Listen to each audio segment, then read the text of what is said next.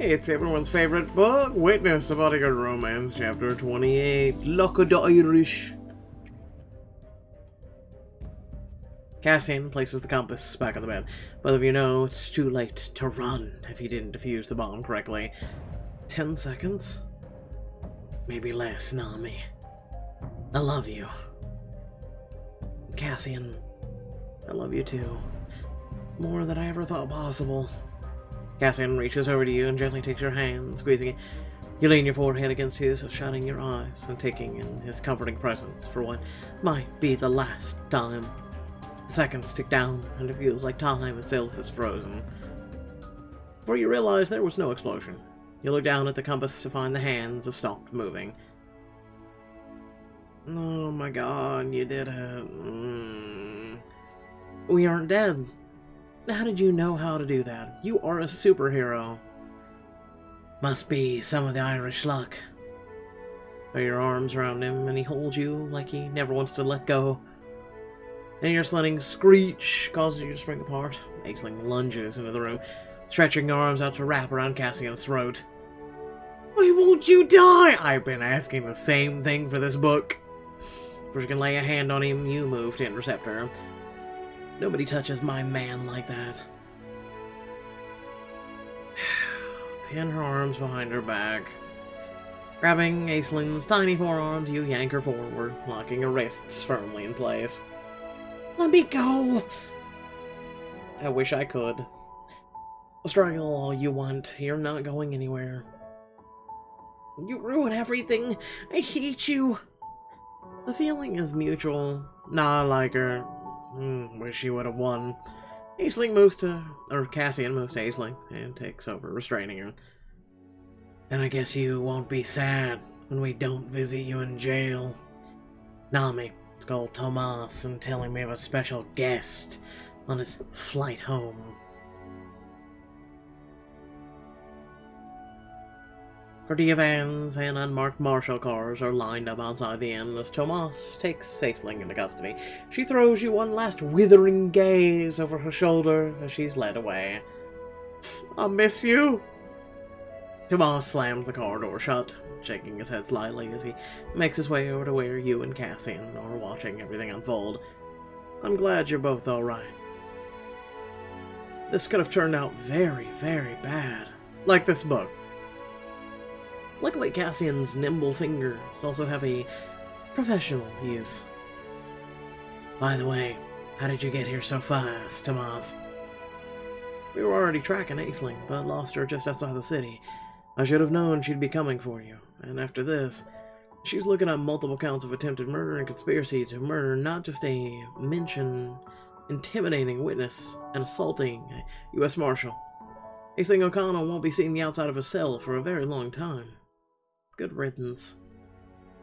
But now you can seriously enjoy the rest of your vacation. I'll take your statements once you're back stateside. We got it from there. You say goodbye to Tomas and watch as Aisling is driven away, let out a sigh of relief. I feel like I need a 2-hour nap just to regulate my heart rate again. Let's see if our room is safe to return to. I wish it wouldn't. Boom. I mean, you all get the clear.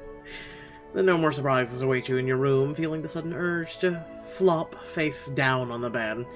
A flash of gold catches your eye and you notice the gutted compass has been left behind, completely safe now that the bomb mechanism has been removed.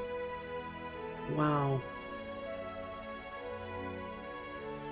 Were we here when they planted this? Oh my god. Was Finn just standing over us watching us sleep? Christ, I don't know. He could have just killed me then. I don't know if I'll ever be able to sleep again. I look over at Cassian to see his jaws tied, his mouth set in a scowl as he looks down at the compass. Cassian looks so upset. He was so calm defusing and dealing with Aisling, but now we need to put this ordeal behind us. I never ever want to see this compass again, and clearly Cassian doesn't either. Let me guess, pitch it? We're just gonna pitch it, maybe in the fireplace. Maybe there'll be some residue C4 on it. Boom! You pick up the canvas and flower at it. God, I wish this book would just die. Is it over yet? and in a swift movement, you throw the compass onto the floor as hard as you can. Nami! I'm gonna break this stupid thing into a million pieces. Squat down to pick up the cracked compass and slam it down against the ground a few more times. Have you ever slammed a compass against the ground? Take that, Finn. Take that, O'Connells. Cassian watches you in shock for a few moments before joining you on the floor. He gently takes the compass from you, and you think he's going to tell you to calm down. But with a smile, Cassian takes a few turns smashing the compass against the hard wood, glass shattering and gears springing out. Where the hell was the explosive then? You don't scare us anymore. The compass lies in ruins from your combined efforts, and as you look up to meet Cassian's gaze, you both start to laugh. Maybe I overreacted just a bit. Maybe. It was really fun overreaction. Start to laugh harder, collapsing against each other. Your lips find his easily, and you feel him smile against the kiss. His hands tangle in your hair, and you grip his shirt with one hand. The other goes to the floor to steady yourself, your fingers touching broken glass. Oops. We should probably get this cleaned up before we get too distracted. Good call. You Cassian carefully pick up all the pieces of the broken and destroyed compass, still giggling to yourselves every few minutes. You dump all the pieces into the trash and stand up. I feel better now, don't you? Much better. I guess we really needed to let off some steam. Yeah, that compass. I can't with this book. It's so stupid. Cassian pulls you in for a hug, and you breathe in his familiar smell. His warm embrace instantly relaxes you, and an overwhelming feeling of happiness hits you like a ton of bricks. No, that would be the vehicle that's coming through the wall! This is what I want for the rest of my life. To feel this happy, but more importantly, to feel this happy with Cassian. Maybe I was thinking about him proposing all wrong. Maybe it's not the end, but a new beginning. Cassian... Why does she talk to us? As if this is like Deadpool talking in like fourth dimensional crap. Cassian, we've overcome so much together. I mean, it was a lot to overcome, but we did it together. I wouldn't have gotten to know you if I didn't witness the murder, and I wouldn't have fallen even more in love with you if we didn't just spend our vacation running for our lives. I feel the same way. As bad as it was, everything happened for a reason. Exactly. We wouldn't have gotten through this without the other. Making up your mind, you'll look at Cassian with a smile. So, if you wanted to go back to the cliffs of Moher, I have an answer for you. Really? You're sure? Positive. We leave first thing tomorrow morning at dawn. Did you just offer to wake up early? Bring me coffee and I'll do anything for it. Yes, I did. You must really love me. Oh, you're damn right I do. He silenced Cassian's laugh with a kiss, pulled him to you, then onto the bed. Next morning, you and Cassian rise before the sun, but you've never been more awake. You root through your suitcase for the perfect outfit.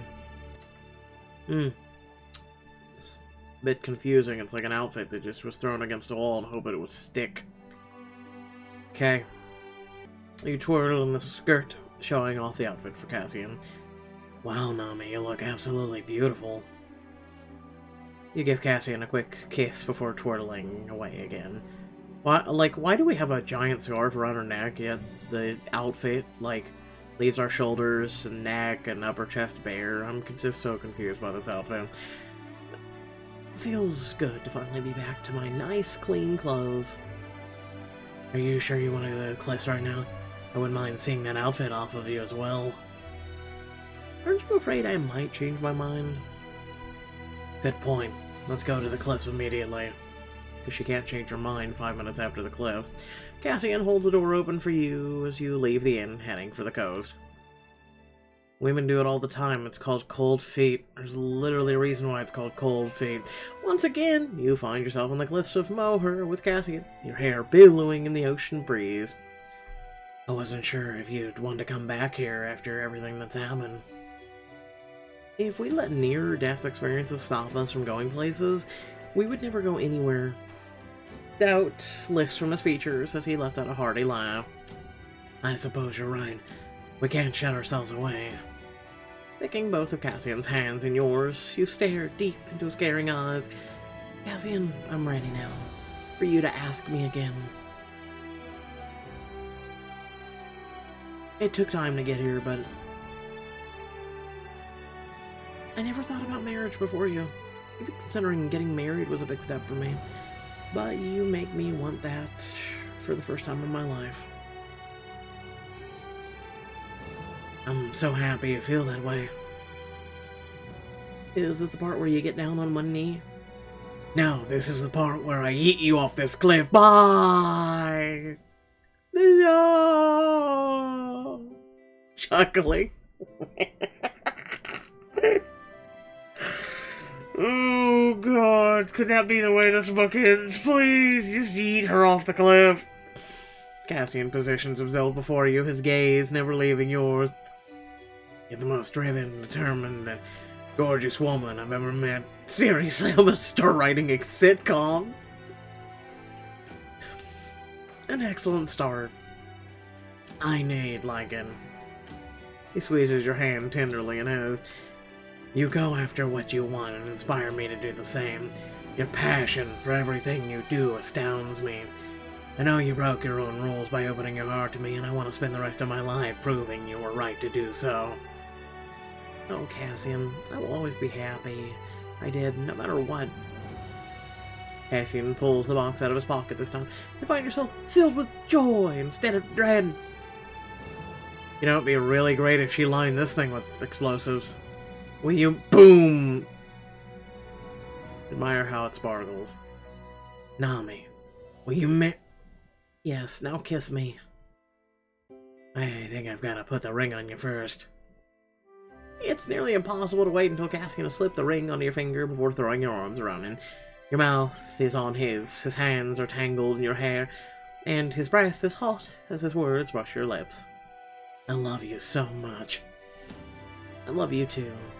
Straightening his legs, Cassian kisses you deeply, pulling you both to your feet to hold you even closer so your chest is pressed to his. You clutch the nape of his neck with one hand while the other grips his jacket collar. I can't believe we're engaged. That means I get to call you my fiancé now. I'll allow it. It makes me sound important. I feel like you're my French lover when you say it. Well, I am your lover, just a bit more Irish. You know how to French kiss, though, fiancé. It sounds even better coming out of your mouth. Most things do. Now kiss me again. Anything you say, my beautiful fiancé. He obeys your command, sweeping your hair out of your face as he plants a searing kiss on your lips. Lifting you off your feet, Cassian twirls you around, never once parting your mouth from his. Then he eats you off the cliff. The fabric of your clothes billows in the wind, blowing around both of you in a swirling cloud. Waves crash on the rocks below with a force paralleled only in the ferocity of your tongue against his. I've never been happier than I am in this moment. Felt like a challenge. I've got no problem being proven wrong if you wanted to give it a go. Placing your hands on either side of his face, you give him a slow, long kiss laced with emotion. You press every ounce of love you have for him into it, telling him exactly how you feel without saying a word. How was that? I feel like this could use better music, but I don't know. There's only one thing that would make it better. Better music. If I told my fiancé how crazy I am about him, you read my mind. Now let me do the same for you, fiancé. Lowering you to the ground, Cassian mirrors you, covering your cheeks with his palms. His touch is soft and delicate, conveying how deeply he cares for you in a raw, exposed way. There's somewhere I want to take you to celebrate. Okay, but later we buy a bottle of champagne to enjoy indoors. Deal, but don't worry. You'll like this. Yeet! Wrapping an arm around your waist, Cassian leads you along the edge of the cliffs.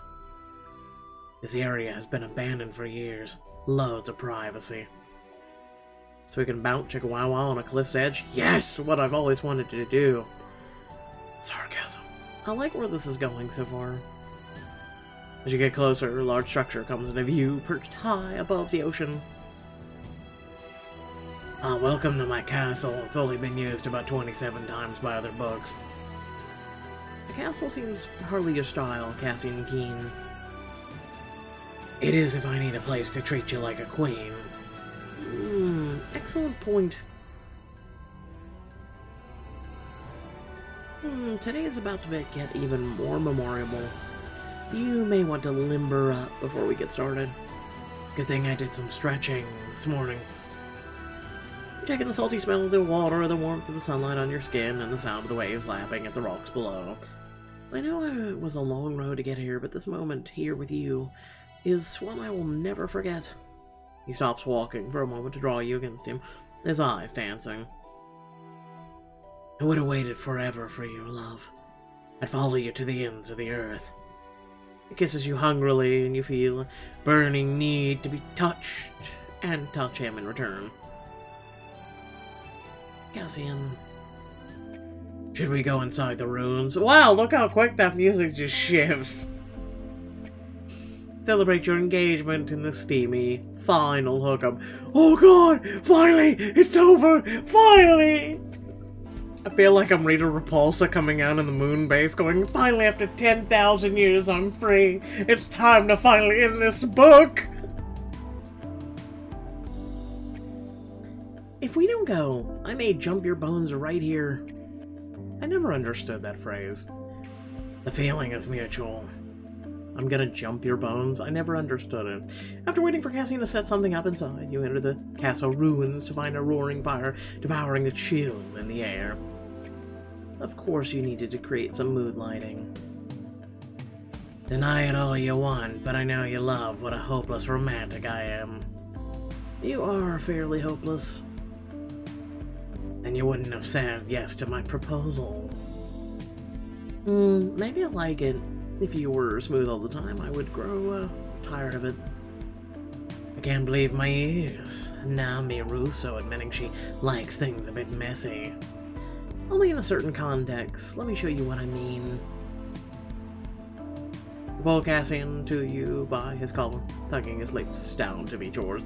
His breathing is jagged as he gathers the fabric of your top in his hands. These clothes, we don't need them. So take them off. And here we spent diamonds on them. They're pointless, I'm serious. He works quickly, tugging your outfit off and tossing it onto the fallen stone structure. You strip his outer layers and then slide his snug pants off over his firm ass, pausing to admire his sculpted form. Quickly, Pixelberry, you said ass. We need to see it. Turn it around, 360, come on. Now this is the best of you in Ireland. Get it trending, okay? Hashtag show us the back of characters. Come on, you can get it started. I've got to disagree with you there. I'm looking at one far superior. Nod toward your naked body, bathed in streams of light reflected in through the stained glass windows. Each part of you is illuminated in different color depending on the composition of the glass above. Why don't we play a game? Yeah, let's play a game. Scientific exploration of the composition of the glass. Tell me what you've got in mind. To yeet each other off the cliff.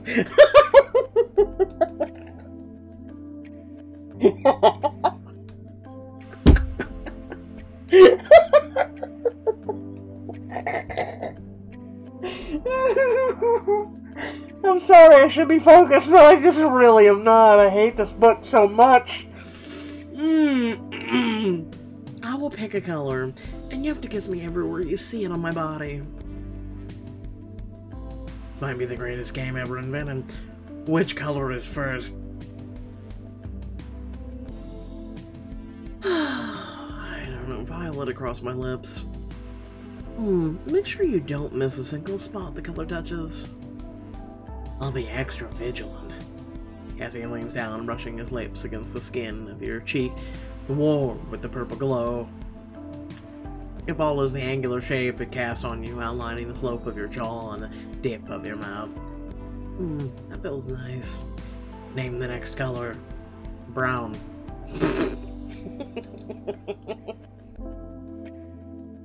But that would mean I would have to kiss your ass and get to it. Green. His eyes sparkle as they trail down the emerald green line curved around your lower abdomen. You suck in a ragged breath as his lips replace his gaze, pulling your hip bone down to the V of your legs. Oh, I'm out of green. Aligning your body, you allow the emerald light to shift further down. Now you've plenty. Brilliant. As his mouth finds the heat waiting for him, you shift backwards, gripping the vines, blanketing the walls of the castle. A moan escapes you as his tongue coats you, slipping forward before he teasingly slides away. Why don't we try this with the vines? Twist them around me. I want to be tangled up with you. Careful, lover, you'll sound like a romantic. I'll let it slide this time. He smiles, tugging the vines until he's gathered enough to slip beneath your arms. Looping the green leaves around your soft skin, he moves down and across your stomach, winding up your wrist to the other side. Plot twist, it's poison ivy.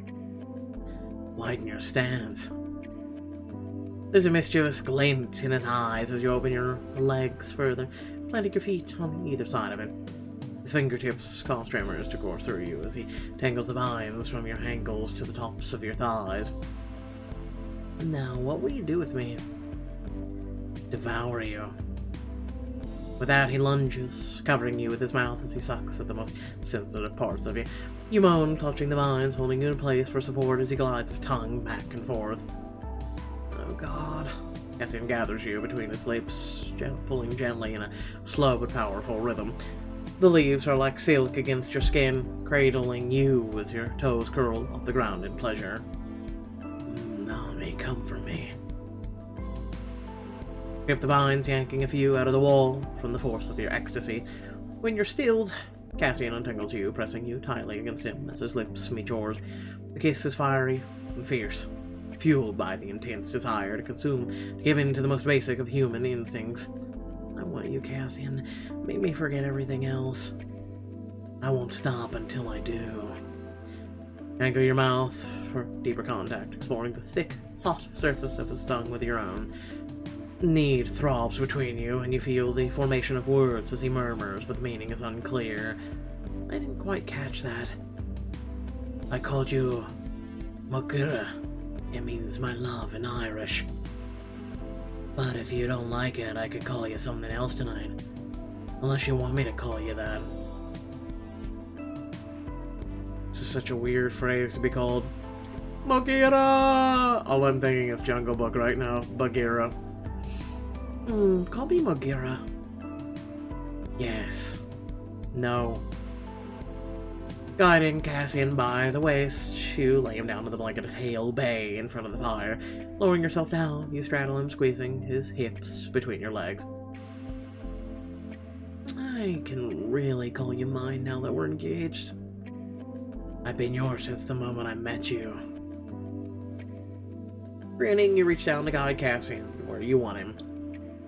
Once he's there, you plant your feet on the stones warmed by the fire, using the ground to press harder as you move up and down. You rotate your hips slow and steady, building speed with the growing friction of your naked bodies. Groaning, Cassian laces his free hand with yours, his voice thick with passion. Show me where else you want me to touch you. Touch my ass. You give your hand in his as you cover your backside with his palm, your fingers knitted together. Keeping your grip locked, he massages your ass, squeezing each cheek and twirling his thumb, steady motions in the valley between them. He rises between your bodies, wet, yearning, driving you into one another's arms with unyielding power. The firm fullness of Cassian rubs against you, tipping you towards a cliff that feels as real as the one outside. Christ, you're incredible, Mogira. You quake on the precipice, building the presence or pressure up inside until Cassian tugs you even deeper down and you can't help but release him. You celebrated your engagement with Cassian. For a moment, it feels like you can't move, but then it starts again, feeling you with a quivering sensation that grips the life of you. Cassian's lips are on you, his hands roaming every curve, his skin pressed to yours, but still you want more of him. Just, not even gonna say it. In the moment, hidden in an Irish castle above the ocean, you know you'll never grow tired of the man in your arms. All the fears you had about the marriage drift out to sea, carried away with the waves. Oh, thank God. Thank you, Jesus, if you exist.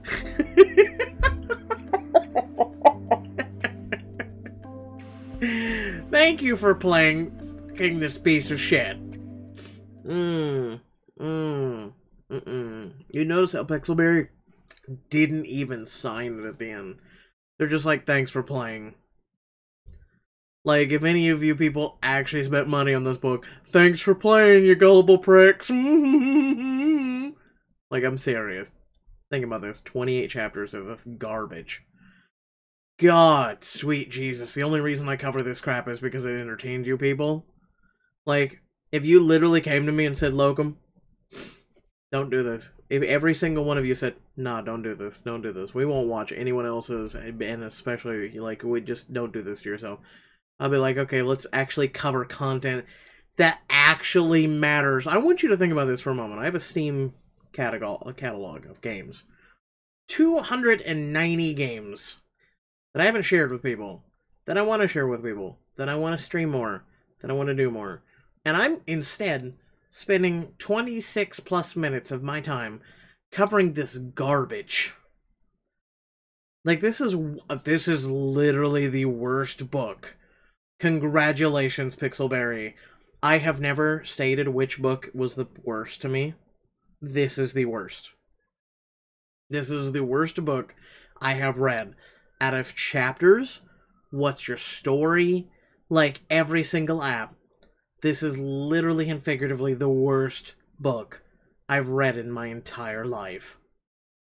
Like, oh my God, I can finally be done with this crap.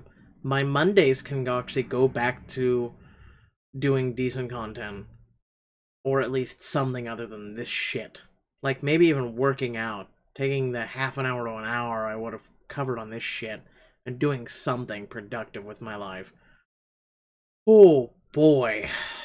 Anyway. Now that my rant's over, you know what to do. It's on the screen. Catch you all later. Hope you had fun. Bye.